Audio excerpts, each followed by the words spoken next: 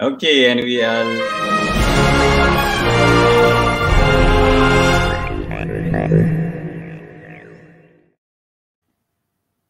Hi, good evening to everyone in Malaysia, and actually it's the afternoon for Vanajah. She's in Jönköping, Sweden. Did I say that right? Correct. I'd like to welcome her to our home studio, and she is in a home right now. It's a Sunday morning, and we just launched the World Space Week this morning in the Planetarium Negara, Kuala Lumpur. It was a beautiful launch. I think everybody, still practicing the social distancing to a very, minimal type of opening ceremony. But today we are about to talk to Vanajah, and she is the opening speaker live from Sweden. And let's just, start off with maybe, can you share, Vanajah, a bit about your background and your current role in Sweden? Hello, Faiz. It's really nice to be here. I just want to say thank you so much for inviting me. It's an honor to be here on Malaysia's on the World Space Week, and I should say good evening, Malaysia. It's only 12 o'clock in the afternoon here in Sweden. So, hello, Malaysia. Malaysia is all waving back at you, Vijay. Malaysia is waving back at me. That's really nice. It's really a great opportunity to speak to everyone. I just spoke to a few students from the Taylor's Astronomical Society the other day, and they had a webinar as well. So they were talking about, they had me as a speaker for the Tales from Outer Space session. So it was very nice, and you know the story that we both have shared, which is very unique to the two of us. So I told them the story, showed them some pictures and videos, and you know how it goes. We were supposed to be talk for about half an hour and 45 minutes. I ended up talking to them for 2 hours. Oh my God. And I realized I haven't spoke about this in a very long time, and as soon as I start, it just comes back to me like it happened yesterday. And it was so amazing to think back to everything that we have done and speak about it again. So I'm very happy to be here. Yes, for those viewers that don't know it, back in 2006, Vanajah and myself, I call her VJ now quite dearly, we were competing, against each other. We probably were not really good friends then because, we were in competition, and, it was for only one seat. That was for the Angkasawan program or the astronaut program. And they only had one seat for the four of us. We were the top 4 finalists out of over 11,000 applicants. And we went to Moscow, and, so we developed a bond, and now we share great friendship and, a mission together to promote science to, all Malaysians. Anyway, can you explain a bit more to them about, your background? It's been like 2006, like I say, how many years now? 14 years since the Angkasawan program. Everybody's curious. What happened to VJ? Where is she? What is she doing? And, I found you in Jönköping, and, maybe you can say a bit of that. Yes, absolutely. No problem at all. The program was in 2006, as you know, Kan, and then in 2007, I had the opportunity to study my master's in Sweden, because I have already applied for a master's program in 2006 while we were still in the astronaut program. Right. So, and I got accepted to the master's program at this amazing, wonderful university called Chalmers University of Technology, which is in Gothenburg, Sweden. And I got accepted a seat in the master's program in 2006, but I had to write to them and tell them that, you know what, I'm in the middle of the Malaysian astronaut program right now, and I'm in the final 4, and a lot of things are going on at the same time. If you remember, Faiz, that was the time that we came back from Russia with our results, and they were going to announce the final 2. So it was like very critical moment at that time. Yeah. So, and then I told them that if this doesn't work out, could I please submit my application again in 2007? And could you please keep my application in view? And they, as kind as they were, they agreed. So after 2006, when 2007 came, I submitted my application again, and then they accepted me again for the master's program. So that was the background of that. And then after they have accepted me, then I started thinking about what am I going to do for the money? Because, good one, something good to think about, right? How am I going to do it, right? Something to think about. I just wanted to, go and do my master's, and I was very happy to get accepted into the program. And then I thought about the big thing, the money. And that is when Miasat Satellite Systems came into my life. Like a savior that it was, a lifesaver for sure, an angel, with the scholarship for my studies. So, congratulations. Yes, one thing that everyone should know is education. Education is free in Sweden. Education has always been free in Sweden, so it is still free today, university education included. Wow. But the year that I joined Chalmers for my master's program was the final year that it was free for anyone outside of EU. Oh, okay. Wow. So I was very, very lucky that I didn't have to pay for my education because it was still free when I started my master's program. So the people of Sweden, the taxpayers of Sweden, paid for my education actually. Wow. So, but living in Sweden is extremely expensive. It's one of the highest, is one of the most expensive countries in the world. And also it's got a very high standard of living and very high tax rate as well. So in order for me to survive here, I needed at least a minimum of $1,000 a month as a student for rent. Yeah, then, yes. Right? Yes. So I had to go to Miasat and ask them for a scholarship so that I can actually support myself. It's not for the education, but it's for me to support myself for 2 years while I do my master's. So that is when I came into the contract agreement with Miasat, so that I will come back and work for them for 3 years for that scholarship that they gave me. So I did 2 years at Chalmers, and then at the end of the second year, last 6 months of my master's program, I was based in Miasat as an employee, was working there for 6 months on my master thesis with my thesis partner, who happens to be my classmate at that time, and her name is Shaima, and she is from Morocco. Okay, and watching. Hi, Shaima. And we did our master thesis, master project together at Miasat, trying to improve the efficiency of the customer service department.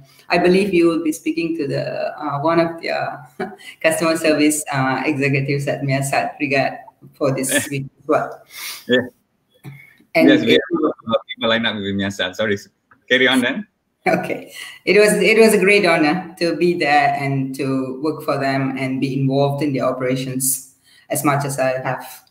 And after I finished my master's, then I came back to Malaysia, worked for Miasat for a year, and then my heart was back in Sweden, back at Chalmers, because I absolutely love Gothenburg. Gothenburg is my home now, and I loved Chalmers, and then I fell in love with a Swedish guy, and everything was happening for me in Sweden. So I started applying for a PhD position at Chalmers for that 1 year that I was back in Malaysia, because I've always wanted to do my PhD as well.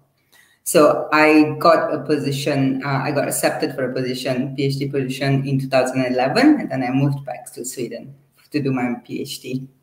And then after finishing PhD in 2016, I got a postdoc position in Dublin at Trinity College Dublin in Ireland. So I moved there for that position. I've never been there. Oh, Dublin is an awesome city. Such a fantastic, beautiful. I remember you invited me, and I just couldn't, find the time. I should have, sometimes it passes you by. Anyway, carry on with that. Everywhere I go, I've been inviting you, Faiz. I know. I will be there soon, as soon as this pandemic is over. Anyway. Yeah, you fly all over the world, but you can't stop in Sweden and visit me. I've been inviting you all the time. And 1 year and 3 months at Dublin, finished up my postdoc research there, and then I got a job in Jönköping University at the School of Engineering as an assistant professor. So I took this job and moved to Sweden again in December 2017. So I've been here ever since. Well, I'm sure a lot of Malaysians are envious, of your studies in Sweden. Even I feel jealous. I say, oh, I really want to be there. So can you maybe explain more about the opportunities, that's available for Malaysians to further their education in Sweden? Absolutely, Faiz. There is not enough Malaysians here. The first 2 years that I was at Chalmers in Gothenburg, I prided myself. I was very proud and went around telling everyone, I'm the only Malaysian in Gothenburg. You can't find anyone else. No, Malaysians don't come as far as Sweden. This is like a bit too far, kan? Betul, no? Sejuk lagi, and then you see in October now. I haven't seen the sun in like 1 week. So, yeah. In the winter, the days get very short, and it's windy, cloudy, and rainy. It rains sideways, and people get a little bit down during the winter and everything. But sorry, I just to say I've been to Sweden a lot of times during the summer. But the sun doesn't even go away. I'm like sleeping, the sun's still there. I woke up, the sun is still there throughout the night. I was like, that's tough, right? So you do exactly do that. Yes, exactly. So it's the same thing where in the spring, when spring comes, like in March and April, April, May, June, July, August, September, the whole time, the sun, the days get longer and longer and longer. You can't. 3 o'clock in the morning, 3:30 in the morning, the sun is already up. You get like 2 or 3 hours of darkness. Even if you get some darkness, because it never gets dark. You can always see a little bit of light on the horizon. It's very beautiful. So it's not Malaysia. It's not on the equator. So it's a little bit different. And of course, you tak boleh nak makan nasi lemak, roti canai, char kway teow. That's normal, right? I mean, a lot of other countries are like in Australia. You have a lot of Malaysian food. You can still go to US and eat Malaysian food. In UK, there's a lot of Malaysian food. But in Sweden, absolutely none. So having said that, so what would be the advantages, for someone if they decide that they want to study in Sweden? So how are you going to convince them now? There's not enough sun at the time. There's not enough daylight, and it's cold. The food's not good. So yeah, maybe the advantages and Yes, of course, absolutely. To our viewers. Okay, absolutely. Sorry. No, I do not want to paint a rosy picture for people. So I might as well just tell them what is not so good here so that they understand that everything is not great. Because if you ask me to describe Sweden, I am going to make it seem like the best place in the world because I love it so much. I love it that it's dark outside. I'm a night person. And I love it that it's cold. In Malaysia, it's too hot for me. I'm miserable in Malaysia because it's too hot for me. So I love the cold. Right now, again, right? Exactly. And here I am never exposed to air conditioning. There is no air conditioning at all in this country. It's against the law even to have aircon anywhere. Wow, so that's interesting fact. No, because it's not good for the environment, kan? We are very, very, very particular about sustainable development and contributing to the environment in a sustainable way. So we are very eco-friendly. We have everything, all the products in the supermarket are ecological and very environmentally conscious society. And everything that we do, even at the school, at the university, the research that we do, the teaching that I do has a lot to do with sustainable development. Oh, that's amazing. So maybe we like to share some visuals. First of all, you are in this very interesting university called Jönköping, and we'll put that. Do you want to show the video now about what life is there? Yes. For a break for them to see some visuals. What do you think? Yes. Let's roll the video. All right. I hope everybody will enjoy this.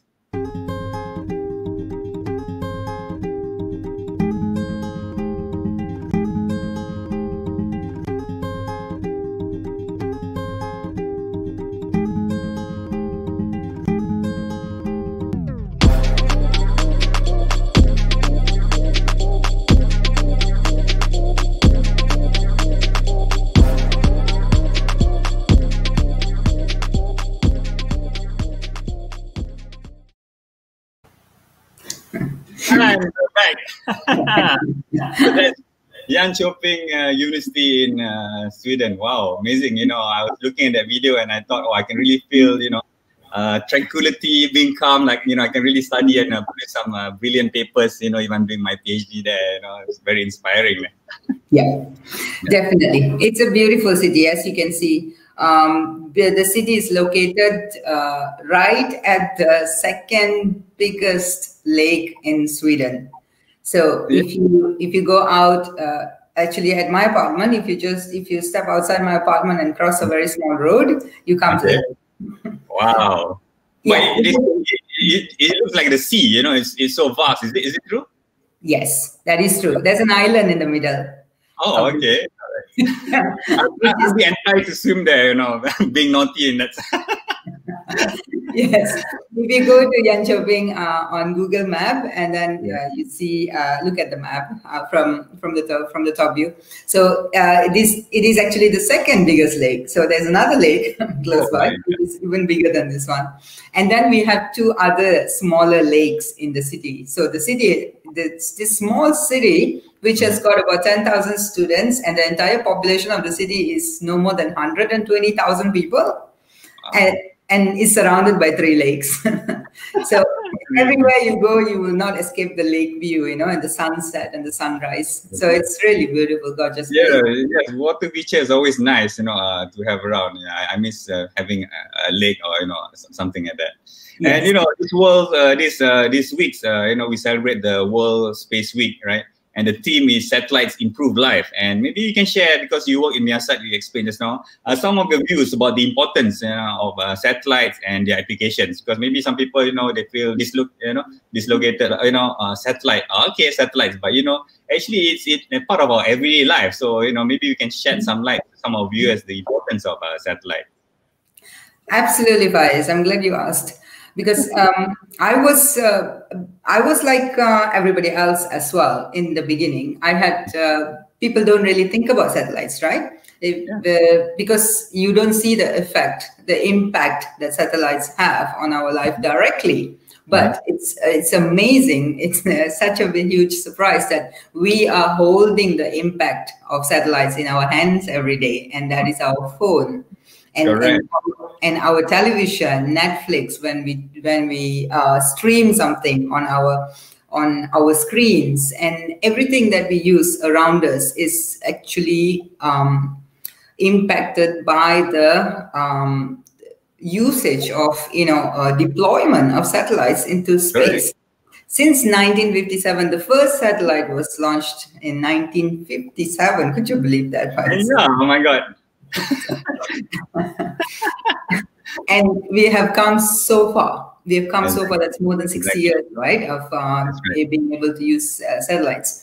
And for example, when I come back to Malaysia and I'm in KL and I want to meet you, Faiz, and then I say, Faiz, I'm back here, let's go out for dinner and, you know, catch up. And then you say, yeah, sure, of course, where do we go? And then I tell you, no, Faiz, I've discovered this really nice new hip restaurant, and it's very new in KL, and I want to check it out. Can you come and meet me there? The first thing that you're going to say to me is, yeah, of course. Tell me, Vijay, I hope you say, of course. So tell me where the restaurant is. Give me the address. Send me the address.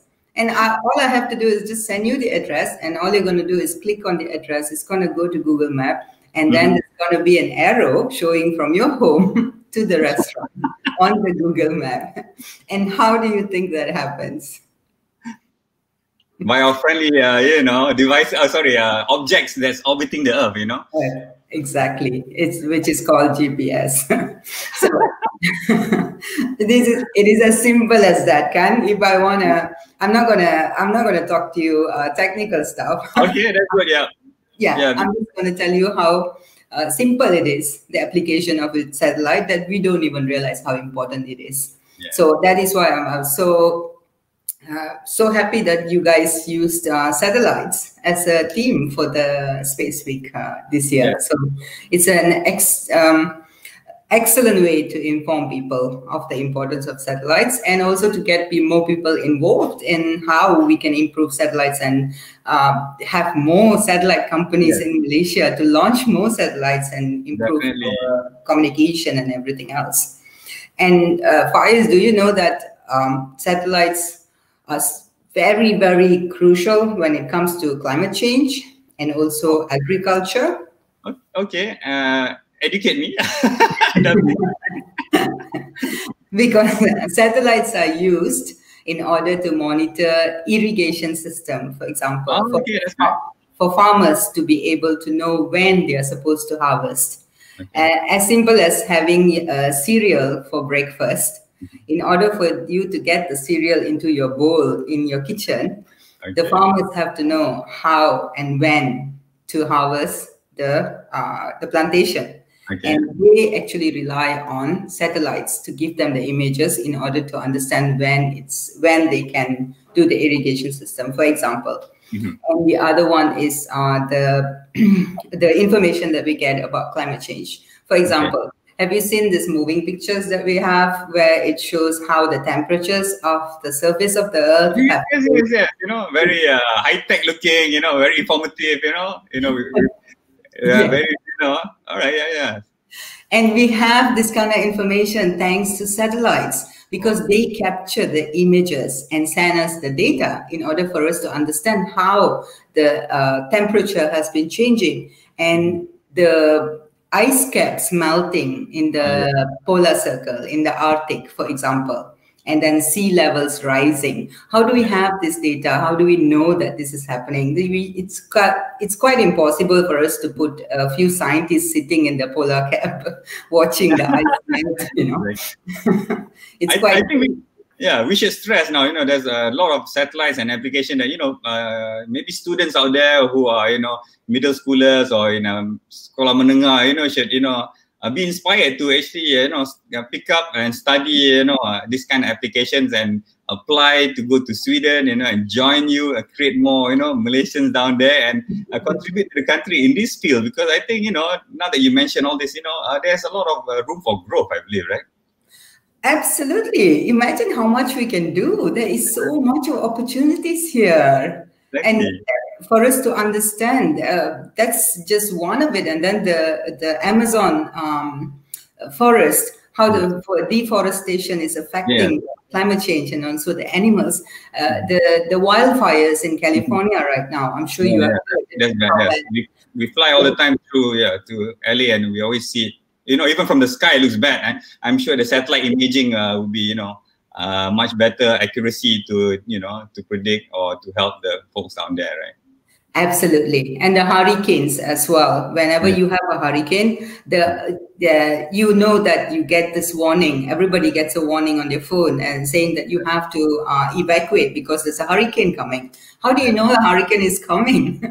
By using satellite imaging. Satellite has been assisting us in our daily life as if nowadays without GPS, nobody can actually get into their car and drive somewhere in Malaysia, can?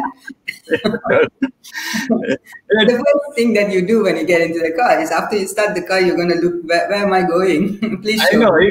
I know even now, actually, I'm so sure of where I'm going. I still want to have now, I don't know why, the backup of the Waze or the GPS, help to help me navigate. So today I made a mistake and I entered the jam. So I should have, I try to think old school, I try to go old school and, not depend on technology so much. But I guess, it's there for a reason. And exactly. The GPS doesn't only show you how to get to that place. It also tells you what is the fastest way to get there. True. Anyway, that's why it's important. This year, World Space Week, right? You can see down there, World Space Week. Our team is Satellites Improve Life, and we have you. We reconnect. It's fantastic. And what are the just jumping onto I'm just getting hit. What are the aspirations that you have? Because now I see a lot of comments from Malaysians. We'll get to the comments soon. But what are your aspirations for the future generation of Malaysians in the space industry? Because it's sort of unmonitored sector in Malaysia, the space industry. So what are your aspirations for, us Malaysians? Okay, my aspirations are Absolutely, for Malaysians to be more involved when it comes to space technology, not just space traveling, but space technology and That's a good point, Vijay. Exactly, because until today, I still do some talks when I come back home once a year to Malaysia about about the astronaut program, and I still have messages sent to me by students who are just graduating or who just got accepted into a university who wants to become an astronaut, but they are kind of obliged to accept the position that's given to them at the university, and then they don't know what to do with that and how to go in the direction of their dreams, for example. So there's a lot of interest, Faiz, that comes from people, from the society. A lot of boys and girls who are interested to go into this field. What is one thing that I tell them is, being an astronaut is not the only job in the space industry. So, an astronaut, you can send one astronaut to outer space, but in order for that one astronaut to go to outer space, there are hundreds of people behind him or her to make sure that that happens, And people forget it's a team effort, right? Oh, absolutely. A one-man show, right? No, absolutely not a one-man show. Definitely not. Absolutely a team effort. And these hundreds of people, the heroes, how I would put it, not to minimize any of the sacrifices that astronauts have made. So the heroes are not only in the space shuttle, but the heroes are also in the control room. Those are the real heroes, who make sure that nothing happens to you, that everything is safe, and they have a backup plan for everything that might go wrong in space. So there's a lot of capabilities and positions that is created in the control room as a person who actually makes it possible for any of this technology to be used. And so I would aspire for people to expand their understanding about space studies and space industry, and also try to see which area is to their interest that they could contribute in the industry, for example. Don't be forced by your parents, but make sure that you are passionate about trying to put in your talent, right? To what you are interested in, right? We have the same problem in Malaysia where you better do this, but kid doesn't want to go there, right? So make sure we have to inspire them in a way that it will bring out the inner belief that they want to do it, right? That's the only way. Absolutely. There is an engineer in all of us. There is an astronaut in all of us. There is we all can contribute to a lot of initiatives that is in this project, right? Because parents might be a little bit biased. They probably just want to see you become popular, but then fame is not everything, and fame comes in a lot of different ways. Yeah, true. So before we go on to the next segment and the last question, but we should just look at some of the comments for you, all right, Vijay? Let's see this one. It says here, this is from Aina Shamimi. Say you both are so inspiring. Oh, thank you very much. And I speak on. I say thank you first. Sorry, Vijay. Please go ahead. No problem. Okay, and now we just go down this list for a while, then we can take a short break. This is Ibrahim Abdullah. Well done, thank you, from AIS Johor. Okay, should explain more, Ibrahim. We surely like to get to know you. And I think same person here. I think thank you for organizing this World Space Week for Malaysia. We would like to thank you for actually, like you mentioned just now, it's not a one-man show, it's a team effort. And we have a consortium, as you can see down there. Space Bio is a volunteer involving organizations for space, and it consists of now 12 organizations to put together, more than 50 programs. And yours is to kick off the webinar series, and we have, I think, 21 webinars, all in total. So you can imagine it's going to be a fun week. It's going to be an awesome week. Everybody just stay tuned. And this is a real question for you, Vijay. Very polite too, from Air Scouts Malaysia, Dr. Vanajah. How's the World Space Week celebration there in Sweden?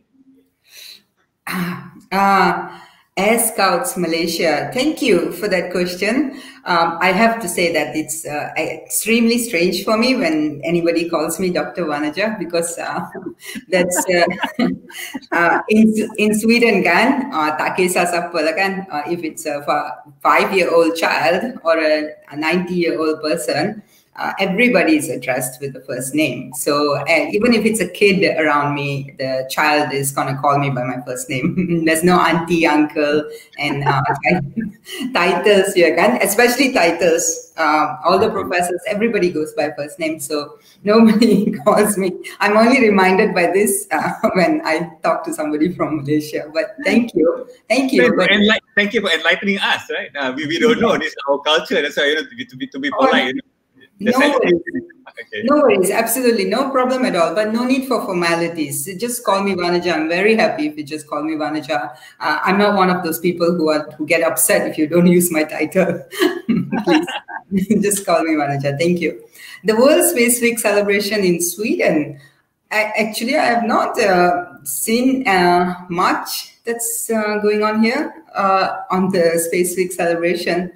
All the invitation and notes and information that I've been getting is coming from Malaysia. So it seems like Malaysia is doing a lot more for World Space Week than they are in Sweden. And we do have a Swedish astronaut who's based at ESA, European Space Agency. But we've only had one so far. On all these years, we've only had one Swedish astronaut who has actually been to the ISS.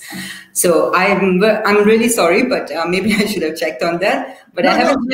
I think it's a good point that, you know, we can work on this. So maybe next year we can have you know, a joint celebration. You know, always take an opportunity to move forward, right? Yes, absolutely. So next year we have like a dual city or dual country celebration, you know, something would be, you know, fun like that. And we need to do more work this time, Vijay. Absolutely, I'll be happy to. Let me check with my university if they are doing something on the World Space Week. Again, yeah. But even if they are doing something on World Space Week, nobody will lift their finger today because it's a Sunday. Yes, that's right. Okay, now we'll take a short commercial break for all the viewers or for us, just to catch our breath. I can't even find the button now, actually. Okay, here we go.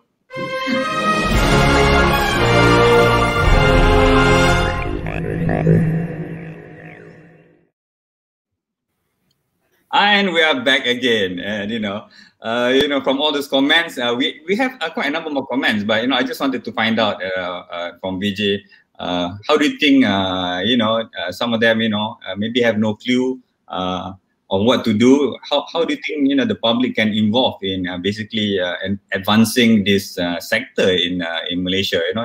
Because I like to pick your brain a bit. I know it's coming to the end of the session, but this is vital for me to actually understand. I'm sure some of the viewers would like to know also. Yes, absolutely. This is my personal opinion, of course. As far as I'm concerned, I haven't seen anything extremely transparent or obvious or very apparent initiatives or any of those efforts from anywhere else in Malaysia, except for the Astro X Society, Faiz, which you have created, and the rest of us are members of. So Astro, what is the full name, Faiz? Astronautical Association of Malaysia. That's why we went to Astro X. It's more marketable in terms of branding, right? Exactly. Astronautical Association of Malaysia, but we call it as Astro X. Kan? That's right. Yes. Yes. And you guys, especially you Faiz, you've been doing so much of work in this, and you have been. No, this is not the time to be humble, Faiz. This is the time to hoot your horns, as to say. In order to get people involved, you've been involved in rocketry experiments with a lot of school children, and you have been going out giving talks to people as well. We developed an app for for teachers to conduct courses in their schools. Exactly. And this is how it's going to start. We cannot go to university students and tell them, do you want to go into space industry? It's a bit too late, you know. We have to start at the first, year one, standard one, Darjah 1, Darjah 2. We have to go down to their level and tell them, do you know what is a rocket? Do you know how a rocket works? Do you know what's a satellite? And then they are going to be interested and grow up with that interest. And then it's going to make some sense for them to study anything to do with space science. Correct. And the second thing is, I think we need to make some noises, make some changes. I'm not even sure if I can say this out loud to the public in Malaysia. It's okay. You know, it's open platform. You know, I think it's important for people to hear this from you. You know. Because as far as I'm concerned, in order for you to make changes around you or in your country or for the people, the best way to do that is by voting. So this is why we get a chance every 4 years to vote. You know why? Because we want to vote for the right people who are listening to our voices and our demands and making sure that we as the citizens of the country get what we want. Correct. So we have to vote for the right people who are going in the right path when it comes to education. How are we going to improve the education system in Malaysia from kebangsaan, from Darjah 1, from preschool, in order for us to develop and also implement a curriculum on space studies. Correct. And then create a progression all the way into university so that the students who are interested in space studies do actually have a stream that they can apply to when it comes to universities. Yes. Actually, that's how I think the building blocks are important for AstroX. You know, we tackle space education when it comes to at the kindergarten and primary level, and we're developing programs such as rocketry for the secondary students. And the next step will be on higher education. I know you're laughing. I have my daughter. She's Aisha, she's so cute. She's trying to be discreet, Khan. She's trying to be discreet and good. Apologize to the viewers, but this is Sunday. We're doing this in our own time, and our families are behind us too, but they still want our attention, And so because of that, we should go to the last question, right, Vijay? So that I can spend, some time with my daughter. This is the last one will be from Vivan Raj. He says, have there been much research going on in the space robotics at Sweden? Oh, that's an interesting question. I hope it's not a difficult one for the last one for you, Vijay. No, absolutely not. Yes, there has been, how do I put this? I am teaching in industrial engineering and management, for example. So my specialty is industrial engineering when it comes to operations management and sustainable development, for example. So I also teach sustainable supply chain management to my students at the bachelor's level and also at the master's level. And I have 10 years of working experience as an industrial engineer from Malaysia before I moved to Sweden. So I can actually use my experience as an engineer, a hands-on experience that I know of when it comes to industrial engineering, and then give examples to my students. But more and more, this is becoming even difficult for me because I cannot relate to the current status of the manufacturing industries in Sweden. In Sweden, if you go to any of the factories, any of the manufacturing factories, you see less and less and less operators because everything has been taken over by robots, robotic arms, conveyor belts. It's absolutely fascinating. We have a manufacturing plant for Scania. And this is, we actually take our students there for a trip and, we get a chance to walk around the plant. Every time I go there, I'm absolutely fascinated. I don't want to leave. I just want to stand there and watch the robots do its work the whole day. It is absolutely fascinating. So there is a lot of research that's going on here with the university, and the universities are working with a lot of companies, especially at my university. All our research projects has to be in collaboration with companies. So I'm involved in a research project right now where we are also looking into automation and how automation affects the current operations management that we have and how it affects employees, for example. So, and also how automation affects sustainability, sustainable development. Now I see the connection. Yes. Is it a nice circle of life there? Yes, it is. It is. So it gives us a lot of opportunity to do a lot of research in this area. So robotics is one of the top research and application when it comes to Sweden and manufacturing industries. Oh. Anyway, we come to the end of the session, and I like to.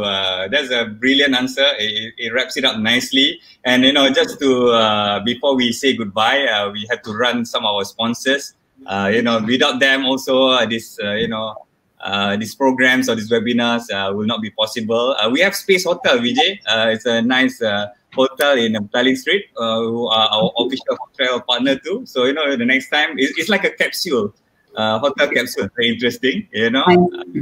It's fashion rate, so anytime you're back, we got to stay there. Absolutely. I thought I can come and stay at your place. Come on. Oh yeah, of course. And I'm just promoting it for our sponsors, right? Sure. And also arttwist.co, we have our official Space Bio watch.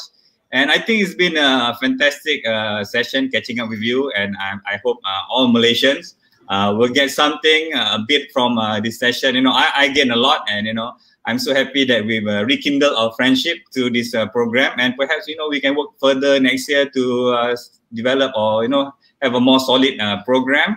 I'm sure a lot of good things will come. And to everyone, please follow spacevio.org. Go onto website, look at our schedule. See what interests you. And if you want Vanajah back, give a special shout out and a request if we can have her back in another session. And anytime, it's all basically for the people. I keep telling people the spacevio.org was, established for Malaysians, for the individuals, for the organizations, so that we can leverage, on a platform which we can forward the space industry. Okay, now I think it's good time to go because my daughter is really at the back trying to get my attention. I thank Vijay, and have a good Sunday. I know you have a bit more of daylight left, right? And with that, we like to from all of us. Thank you so much, and I want to say, Hazel, thanks to Hazel. You make me proud. You are my inspiration, Hazel. Thank you so much, and thanks for lending your husband to us today. And if anybody else has any more question, I have a public page on Facebook. You're free to write to me at any time. I will definitely make time to reply. And Faiz, you have my support and my time anytime you need it. All right. Thank you very much, Vijay. Have a good Sunday, and to everyone, see you next time. Goodbye, Malaysia.